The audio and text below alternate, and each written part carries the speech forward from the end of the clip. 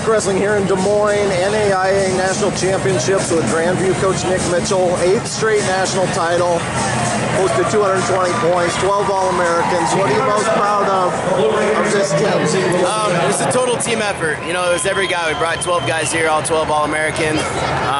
You know, it's crazy. You leave after a night like this, and we had a couple guys come up short, and we know we left some points out there. And it's not just the points, it's just more about some guys that didn't quite get what they want. And so, as usual, you know, I just feel like there's more. You know, there's more that could be accomplished. But just really feel good about the effort these guys put in. Had some really awesome performances on the backside of the bracket too. You guys set the standard a couple years ago, 234.5. When you woke up this morning, did you think that number was within reach? No, not really. I mean, coming in this weekend, I think we ended up with the second most points ever.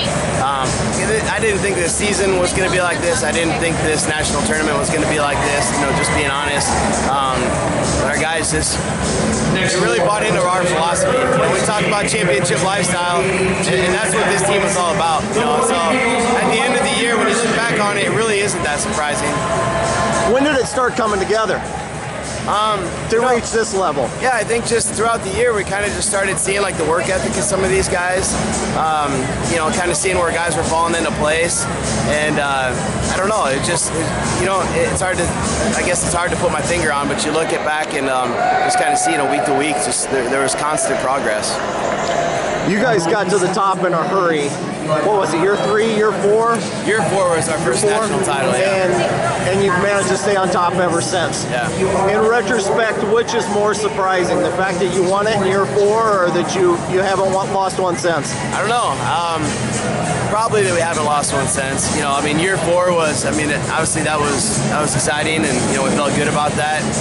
But I never really thought we'd be in this position here now 8 years later. So, yeah, I think that's probably it's been the tougher part. It's just getting to the same level, you know, continuously. Well, you guys have gotten better, and the bar keeps going higher on your end.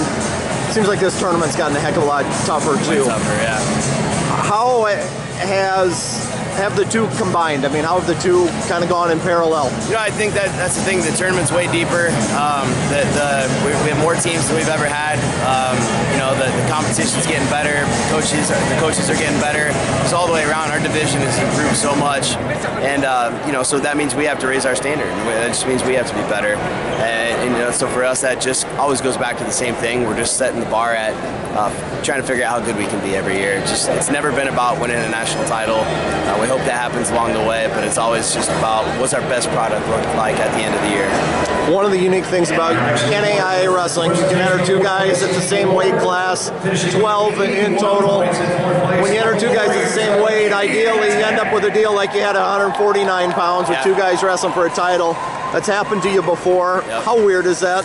It's a little different, you know, and it's not, I mean, we're excited and we love it, you know, that's the goal.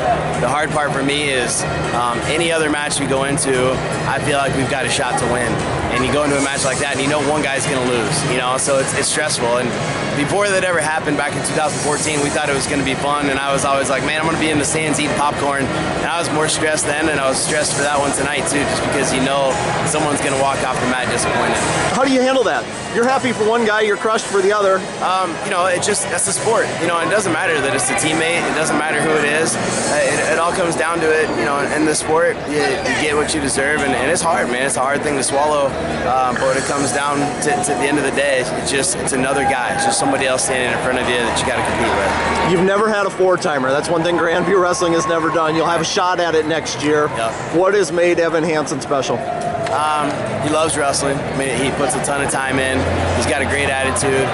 He bought into our philosophy day one. I mean, when I say day one, on his recruiting visit, he committed that night. He bought in right away, and he always has been bought in.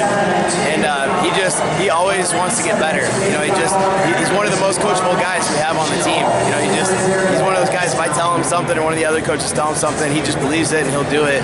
And that's 100% why he's so good.